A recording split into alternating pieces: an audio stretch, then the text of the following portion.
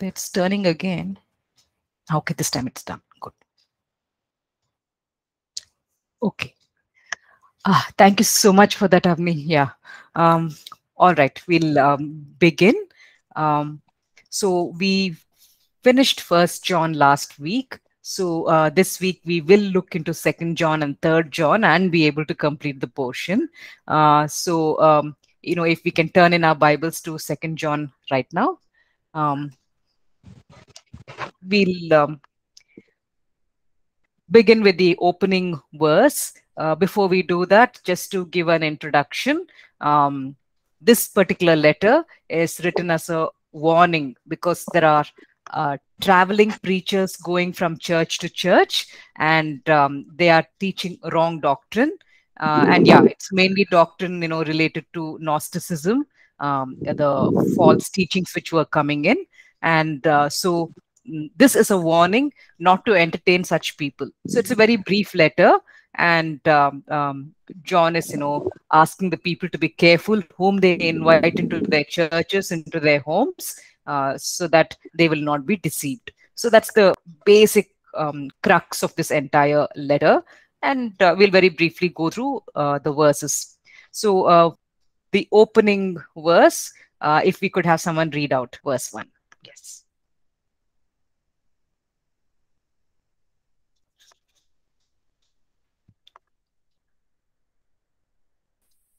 Second John chapter 1, verse 1.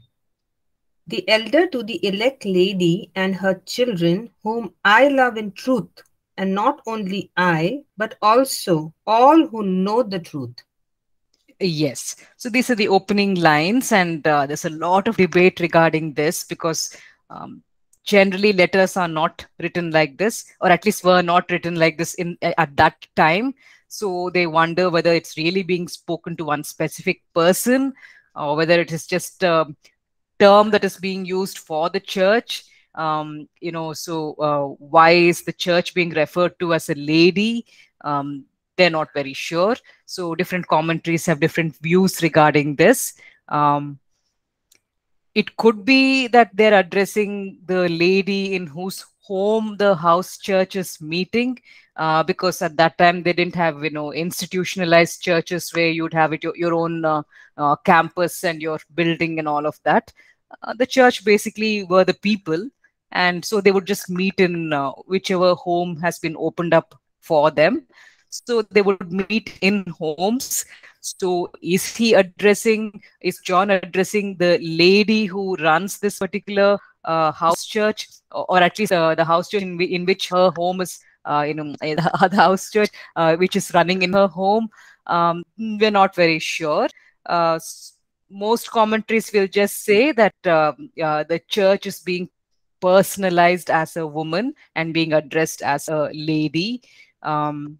So it could either be the letter is being given to a specific woman who is or who has opened up her home for the church, or it can refer to all of the people in a local church, and the local church itself is being called a lady. Not very sure. If we look at verse 4, in verse 4, it talks about where he says, "It has given me great joy to find some of your children walking in the truth." The your over there is singular, as though he's addressing one single lady and her children. But on the other hand, when we look at the rest of the verses, there he's, wherever he says you, he's talking about the plural you, as though he's addressing all of the believers meeting in that church. So let's just leave it at that. He's probably just referring to a house church, and maybe he's speaking to the in charge of the house. The letter has been formally addressed to the lady in whose home that church meets, but this letter is not basically to her. It's basically to the house church as such. So this letter would have been passed on from one house church to the other, because generally in those times the apostles would write to one church, and then whatever information is over there would be passed on to the other house churches as well, so that everyone gets to learn whatever teaching is contained in that particular letter. So in the same way, this is a letter of warning. And so after it was read out in this particular house church, I'm sure this church would have passed it on to the other house churches as well, so that they too can stand warned, and they too can take care so that they don't entertain the wrong kind of preaching, traveling preachers in their homes. So um, yeah, it says over here, um, to the lady chosen by God and to her children, whom I love in the truth.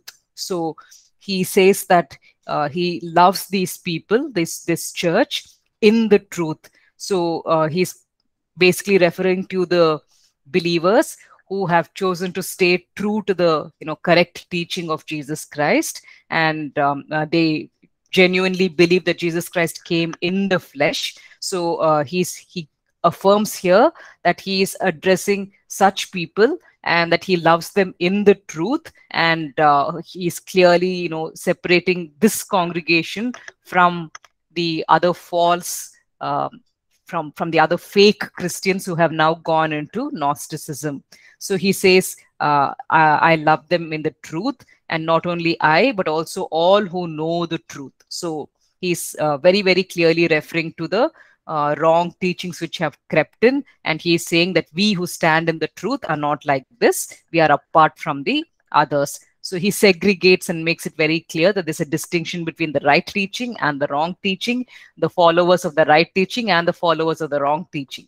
And then in verse 2, he goes on to say, because of the truth which lives in us and will be with us forever. So why do we have this love among us? It is because we are based on the truth. On the other hand, if you look at the fake Christians who have gone into Gnosticism, they seem to have a superiority complex. They seem to be speaking to as though they are superior to the others.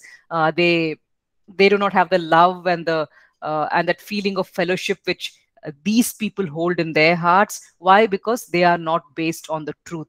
So he makes that point. He says over here, I love your children in the truth, and not only I, but all who know the truth. Why? Because the truth lives in us and will be with us forever. So this is not just truth which John and the other believers have just learned at a mind level, intellectual level, but this is a truth which they are literally living out. It's been internalized, absorbed inside them to such an extent that they are literally living out the truth. So the question to us would be, how do we approach our Christian walk? Is it just a lot of information that we have gathered in our minds, or have we internalized and absorbed this truth of scripture to such an extent that it is affecting the way we talk, it affects the way we think, it influences our interactions? So has it been internalized to that extent? Because over here he talks about a truth which is not just truth which you know as information, which even the demons know. Even the demons are aware that of the truth at an intellectual level, but these people know the truth in an experiential way, where they are literally living it out in their everyday lives. Okay, so he says that because of the truth which lives in us and will be with us forever. So here there is also an implication towards Jesus Christ himself as the truth. So he too lives in us, and he too will be with us forever. So moving on to the third verse, he is pronouncing a blessing upon them, and he says, grace, mercy, and peace from God the Father and from Jesus Christ, the Father's Son, will be with us in truth and love. Now, generally, we have this kind of a statement at the beginning of most letters, right? Where some kind of blessing is spoken over the people who are receiving the letter. But we see a difference over here. If we were to compare it with the other letters where you have a word of blessing being spoken, there it's more like may the Lord be with you, or may his grace rest upon you. It's more like a wish. But over here, it's not really so much a wish that John is expressing over here, but rather it almost sounds like as if he's making a statement and is making a teaching over here. So it's not just a wish that is being expressed, in the way that was customary in those letters, but rather he's actually making a teaching statement over here. So let's actually look at another, a letter where and look at how this kind of wording would have been used over there, and then compare it with the way it is used over here, so that we can see that John is actually trying to bring out something in making this statement over here. So if someone could read out for us Romans chapter 1, verse 7, where you have a similar kind of, introductory blessing being made by Paul, but then look at the wording over there and then look at the wording over here. So Romans chapter 1, verse 7, if someone could read out, please. To all those in Rome who are loved by God and called to be saints. Grace to you and peace from God our Father and the Lord Jesus Christ. Okay, so it's like a wish that he's saying, may grace and peace be with you from God our Father and from the Lord Jesus Christ. So it's a wish that he is expressing, that this is what he desires for them, that grace and peace from God the Father and Jesus Christ would rest upon them. But here, if you look at the wording being used by John, he says grace, mercy, and peace from God the Father and Jesus Christ will be with us. It's like a statement. Okay, there's no wishing, may it rest upon you, nothing of the kind. He's making a statement and saying it will be with us. And so if you actually take apart this introductory blessing, you see many points that he is making. The first thing that we see is that he says it will be with us. He includes himself, in the statement. He's not just saying may grace be upon you. He's saying this grace, this peace, it's going to be with all of us, and he includes himself as part of that. And he also, where he makes a point over here where he specifically says, and from Jesus Christ the Father's Son, because of all this Gnostic teaching where different things were being said, the truth of who exactly Jesus is was not being clearly accepted. So he kind of affirms here that Jesus Christ is the Father's Son. He's divine. He points out that aspect, and then he also says that he will be with us in truth and love. So the Lord is with us when we continue to hold on to the truth and we continue to practice the love that he has taught us to, hold on to. So all of these statements show that this is not just an introductory blessing that is being given. It's more like a statement of doctrine, a statement of theology that is being made by John over here. Okay, so those are your introductory verses. And then he goes on into the main content. And so he talks about walking in the truth. If we can have someone read out verse 4. 2 John, verse 4.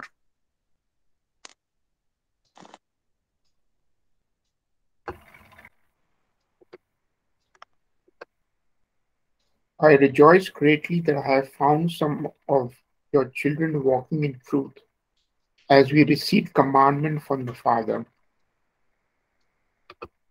Verse 5. And now I plead with you, lady, not as though I wrote a new commandment to you, but that which I've had from the beginning, that we love one another. Yes. So, again over here, he brings up that introductory, term, saying, lady. So it does seem as though he is speaking to an actual person. It would be rather strange to say, dear lady, all people's church. We would really not use that kind of terminology. Even back then, they did not use that kind of terminology. So yes, it seems to be an actual person in whose home the house church is meeting. he again brings up this term, and now he says, I'm not writing you a new command, but one we have had from the beginning. And he says, love one another. So he's basically saying, I'm full of joy, I'm so happy to learn that many of your spiritual children, all the people who are meeting in that local church, all of you are walking in the truth, and this brings me joy, he says. Why? Because a lot of people have now been influenced and have been led away by stray by false teachers, but these people have not strayed. These people are holding on to the truth, and this brings him joy. And so he says, it's very good that you are walking in the truth, but also remember, there's another part to it. You must also walk in love. It's not enough to just simply know the truth. You must also express it in your actions. And over here, the grammar of this particular phrase where he says, I ask that we love one another, that's supposed to be in the present subjunctive form. It just basically means it's like a continuous thing. You are supposed to continue walking in love. Okay, is the way you would word it. So because you are walking in the truth, and because you're saying that you're holding on to the right doctrine, the one which was originally imparted by Jesus Christ, because you are making that claim, now prove it through your actions. Prove it by in an ongoing manner, walking in love and expressing this truth in actual action, because that's something which the fake Christians were not doing. So they were big with words but very poor in action. But here he says we should not be like that. We should be able to express this truth in our actions. All right. Moving on into verse 6, and this is love, that we walk in obedience to his commands. As you have heard from the beginning, his command is that you walk in love. So he's just confirming that love and truth are connected. Love in action and truth are connected. Moving into verse 7. If someone could read out verse 7.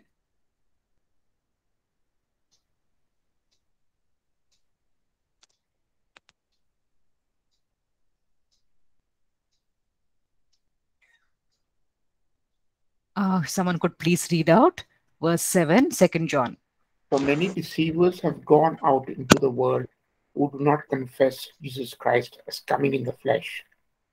This is a deceiver and antichrist. Yes. So here he says, many who do not acknowledge have gone out into the world. In all the other places where they talk about deceivers and antichrists, these are people who are outside the church, and from the outside they're attacking the church, they're persecuting the church, and in that sense they are antichrists. They are persecuting God's church. Here you have the term antichrist being used in a different sense. These are people who have pretended to be part of the church. They have pretended to be part of the flock, and from inside the church, they have gone out into the world. Okay, so that's the contrast that we see between the antichrist, the kind of antichrist mentioned over here in John, and the general antichrists who are mentioned in the other New Testament books. So when it comes to the other antichrist figures, there's usually political connotations. They are people who have established themselves in power, including the final antichrist who will come in the end. So these are all more political figures, and they use their political power to take a stand against God and his kingdom. And so it's a different kind of antichrist. The one that this John is talking about is so subtle. These are people who have pretended to be part of the flock. They're claiming to be the true church. They are claiming that they know the truth about Jesus Christ. And so this is a more dangerous kind of antichrist that John is referring to, because these people are coming to their doorsteps and saying, we've come with good teaching. Can we stay in your home for a few days and, meet with your church members and let's discuss these truths. So they're being very, very subtle about it. And so, he's warning and saying these people who are coming, they're actually deceivers and antichrist. So, they need to be very careful about such people. So that is why he says in verse 8, watch out that you do not lose what we have worked for, but that you may be rewarded fully.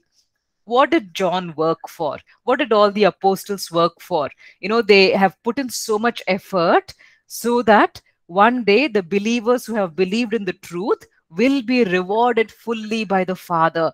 They have gone through a lot of persecution, the apostles and the other teachers. They've gone through a lot of persecution. They've, given up everything else in life to be able to do this ministry work. They have invested everything.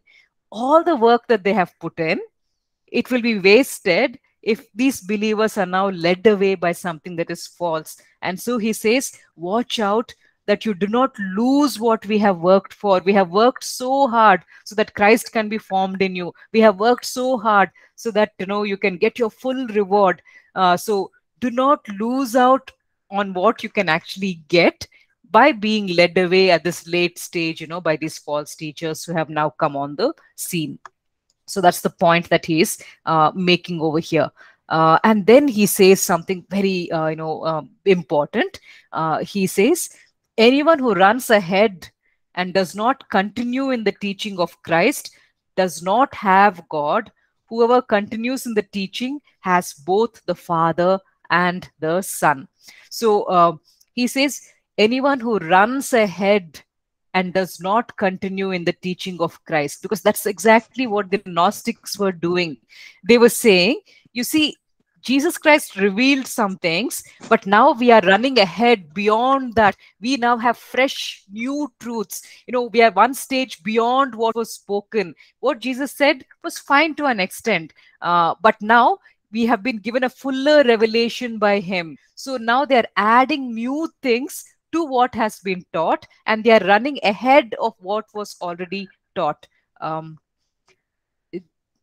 keep getting all these windows on my screen.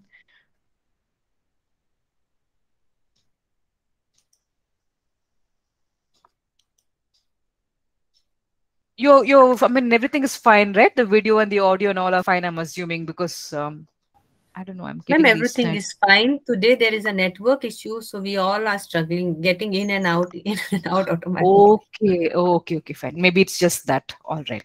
Yeah. So there are people who are, running ahead of the truth, adding to it. And the danger with them is that even though they are running ahead and, presenting new teachings on Christ, the sad thing is that they do not even have Christ. That's the danger. So if you say that you have coming up with, new fancy teachings, and you say that you are receiving new revelations, and it sounds very interesting and it sounds very creative, gospel is so simple, gospel is so basic, and so you have teachers and preachers who come up with fancy teachings which which take the simple gospel and try to make it more intellectual and fancy and more pleasing. And then people will say, wow, what a sermon. I never even saw this passage from this angle. Now, were you actually meant at all to see that passage from that angle? Is it something that is part of scripture? Does it agree with the rest of scripture? Or is it something which is being added on, which is not really gelling with what the rest of scripture is saying? So you see, it may sound very interesting, it may sound very creative and original, but what is creative and original, to our ears, may not really be what has been established from the foundation of the world. Because from the foundation of the world, the Lord has been teaching only one single truth. So whatever he says in any part of the Old Testament or any part of the New Testament has to gel with the rest of the scripture. And if it's not in line with the rest of scripture, and it's something which is completely new and apart, then however creative it sounds, it's just somebody who is running ahead of what has already been taught. And the danger is that such people do not even have God. They're talking about God, they're talking about new revelations from God, but they do not even have God. So that is a danger that we need to watch out. John faced this, dangerous issue back in his times, and we still face that even now. when people are coming up with all kinds of new ideas, especially now with this whole new age philosophy that is coming in.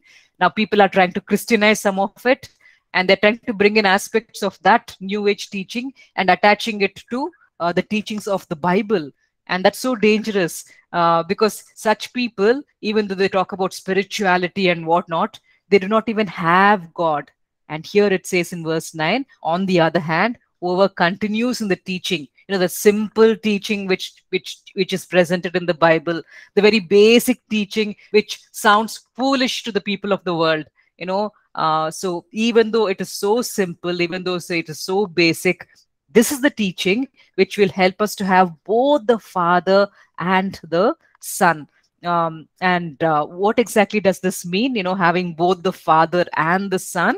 It reminds us of John 14:23. Where the Lord says, if anyone loves me, he will obey my teaching, not some other teaching. My teaching, he will obey my teaching. And what would be a result of that? My Father will love him, and we will come to him and make our home with him. So through the Holy Spirit, we not only just have the Holy Spirit in us, we literally have even the Father and the Son in us. Through the presence of the Holy Spirit, we literally have the triune God in us. And that's the privilege we have if we are holding on to that simple teaching which is there in the Bible, which does not sound very intellectual or clever or very superior or mysterious, but it's the truth, it's the fact. So we should hold on to that rather than being led away by all kinds of false doctrines, just because they sound pleasing to our ears. So this is the main thing which he's trying to bring out over here. Moving on from there to the next verse, if someone could read out verse 10.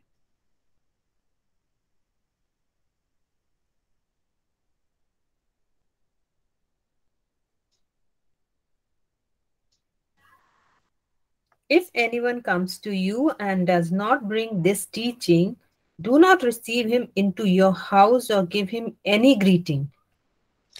Okay, there are two things mentioned here. Do not, invite him into your home. That is one thing. And do not even give him a greeting. They're like presented as two separate things. Let's talk about the greeting part. When someone comes to your home as a guest in those days, in that culture, you would speak a word of blessing upon them. And if you were to do that with a false teacher who has come to your doorstep, it's like as if you are affirming what he is teaching. It's like as if you are, saying, be blessed in this work which you are doing of spreading false doctrine. So do not even speak a word of blessing or a greeting, upon that person. And of course, most definitely do not allow him into your home. Okay, so um, uh, to understand this better, we would have to have a better idea of the way hospitality functioned in those days. So um, when people would go from town to town, as preaching, as traveling preachers, they would generally not go and stay in a public inn, because even though public inns and lodging places were available, they were not very safe. You could get robbed over there, and uh, each town would have its own local governing bodies, some governing body to look after the law and the order. So they would be more interested in catering to the people of that town rather than to strangers. So if a stranger comes into the town, they would in fact look upon that person with suspicion, because they don't know really why that person has come and for what he has come. And so even the local law agency over there would not be very much in favor of a stranger. So if you go place yourself in a inn or some lodging place, you're at risk. You're not really safe over there. And so mainly, these traveling preachers would approach the homes of people and seek shelter over there, because then the people of that home, can provide them with protection and take care of them. And so over here, if you are actually welcoming someone into your home, you're you're in a way, declaring and saying, I trust this person, I vouch for this person, and whatever happens, I will take care of this person. So you're actually taking on responsibility. It's not that you're just giving a meal and a bed to sleep on. You're actually vouching for that person. So if you do that with false teachers, that would be dangerous, because it will send out the wrong message that this person is correct in their doctrine, and it's all right to welcome them and listen to them. So there are larger implications here. You're not just being nice to a person, you're actually approving of what they are doing, and in fact you're making an indirect declaration in front of everyone and saying, I believe in what this person is saying, by accepting them into my home. So it would kind of make it risky. So he says, if anyone comes to you and does not bring this teaching of Jesus, then do not take them into your house, or even give them a greeting of affirmation, not even a greeting of blessing. Yeah, Asha, we are doing Second John. Because we finished First John last time. We are now in Second John.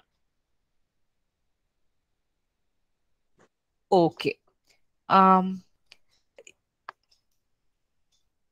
So over here, when he says, do not take them into your house, it could refer to an individual believer taking a traveling preacher into their house, or it could also refer to the house church accepting someone into their house church, to be the preacher and bring the word and share with them the teachings. So that would have even more serious implications, because it's not just one individual believer saying, okay, fine, I'm sheltering this person, but rather the house church is affirming and saying, see, we approve of this person's teachings. We have, accepted this person into our group, and now he's ministering to us. He's imparting teaching to us, and we are accepting it as the truth. So all these, implications were involved. And so John over here says,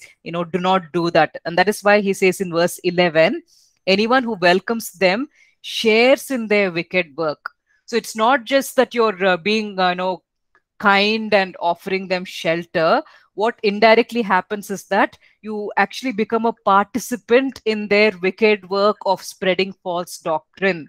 And all these things are being told to these believers, and it sounds very strange to us, because we think, yeah, of course, in its common sense, you don't really need a letter to be written for this. But you see, these people were so young in the faith in those days. The church was still new. They had been taught about love. They had been taught about hospitality and kindness. And so they probably were thinking that it would be impolite, to say no to someone who's turning up on their doorstep and saying, please, let us stay over here. Because the church is supposed to be the church of love. It's supposed to be the church which accepts people. And so maybe, in their innocence, in their naivety, they were opening their homes up to people who are now bringing in wrong teachings. And so John says, yes, we need to walk in love.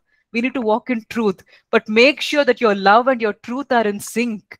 So if you're showing love to someone who is not following the truth, then that kind of a love is not really love. It is just a risk, a danger that you're putting the entire church at.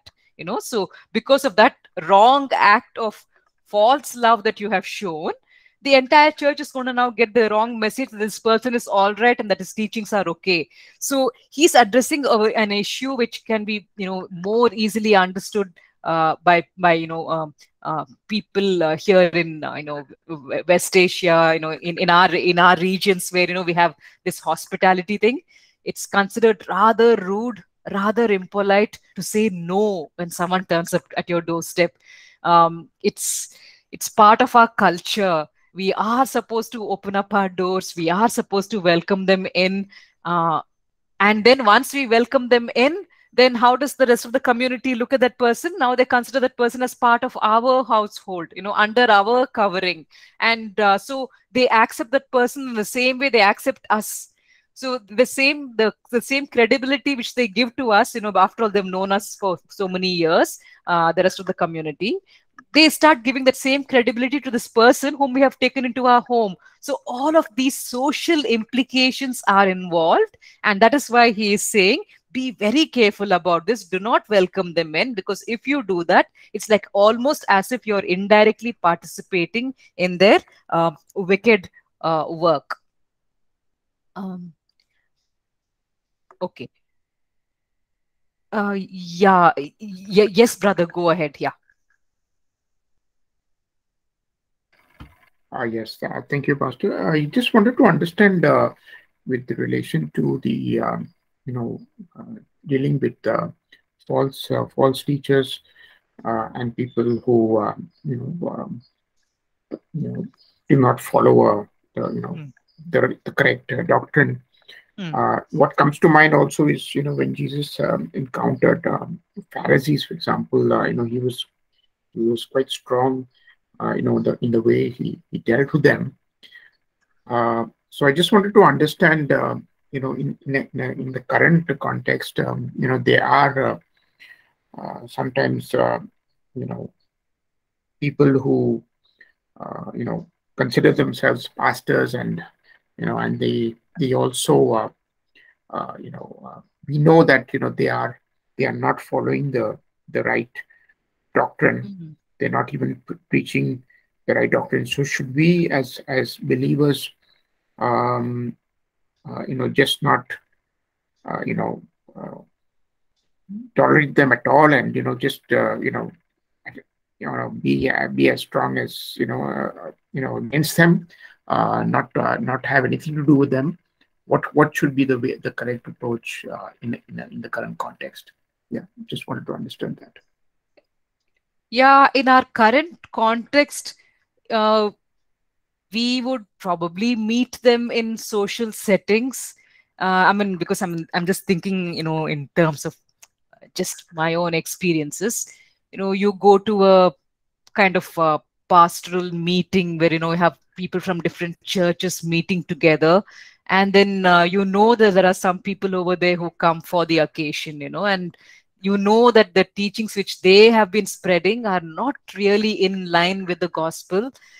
You stand over there, and then they come up to you and they talk to you. So then we all just interact with one another. Sometimes they do bring up their view, and then we express our view, and then there's this hot debate which takes place. All of those interactions do happen. So when someone like that walks up to us, we don't turn our face away and say, I refuse to talk to you because you are holding on to a wrong doctrine. In a very polite way, we speak to them and we say, these things which you are saying, they're not in line with scripture. So why do you believe these things? So maybe we could start a discussion with them. We would talk to them in those social settings where we meet with them.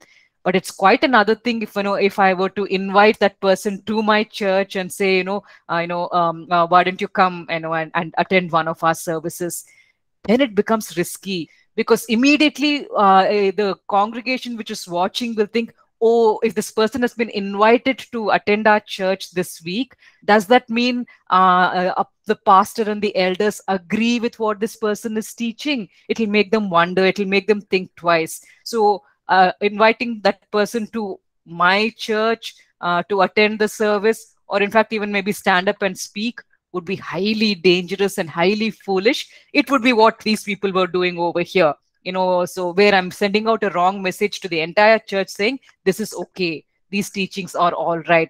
So we would never invite such a person to the church and give them a speaking opportunity, or invite them as a special guest. Now, if the person walks in on their own, we would, in our present context, not say, please, leave. That would probably be very, very rude. Again, see, it's all these social implications that are involved. So we would not want to say, leave. But at the same time, we would definitely take a stand and say, this is what we believe in. Brother, what you are, saying is something that we do not believe in. We would have to kind of at least make that, clear, so that people are not led away. So To what extent do you cut off a person like that? Um, it would be good to be polite. It would be good to, not be rude, because that would be very unchristian, as long as we make it very, very clear that we do not believe in the teachings of this person, and make it very clear to that person too, saying that, brother, we don't believe in what you are saying. We strongly believe that what you're saying is not in line with what the Bible is teaching. So we would make that very, very clear. But at the same time, there's really no need to be outright rude and rough in our speech and in our conduct. um, I guess. Does that help at all? uh, because I mean, there have been occasions when such things have happened. Yeah. Uh, does that help, brother? Or would you like any follow-up questions? Yes, I think that definitely helps. Yeah. Um, Mm, I'm just thinking mm, in the occasion that a person like that comes to our APC church of his own mm, accord. mm, Um, Not sure if there have been such situations where that person has not been encouraged to come again in case he starts trying to talk to some of the other parishioners who are coming to the church. Um, so I think you know something that probably first needs to be uh, watched carefully. And I'm sure you all must be doing that in some form or the other, because it can create a lot of discord in the church also, having someone like that come there. Yeah. mm. Yeah, I mean, usually if someone comes into the church, there's usually no issue, in the sense they just come sit there quietly and then they interact with a few people and they go away. But if such people come into the cell groups, there you have discussion, right? Because then they bring up their views as well, and over there there's more danger. And so yes, in such cases, if that person is very voluble in what they are saying, and they are refusing to accept what we are presenting from the Bible, then we would probably have to take a step and say, you really cannot attend our cell group, simply because your doctrine is not matching with our doctrine, and we need to teach our members what we believe is the truth. So yes, please do not attend our cell group anymore. We would actually have to take a stand and say that. But generally, in the church, when they come, it is usually not an issue, because they just simply have, the tea and the biscuits, and they just say a few sentences and they leave. But if they're pulling people away, they come over there with the intention of, influencing people and pulling them to their false groups, which are meeting somewhere else. Now, that, of course, would be risky. And then, of course, we would have to take a stand and say, no, you're not welcome in this church. That would all be in extreme cases. That things generally don't go to that level. So yeah, yes. All right. Um, yes, so we will take our break now. So at 10 o'clock, let's come back and we'll continue with this letter. Thank you.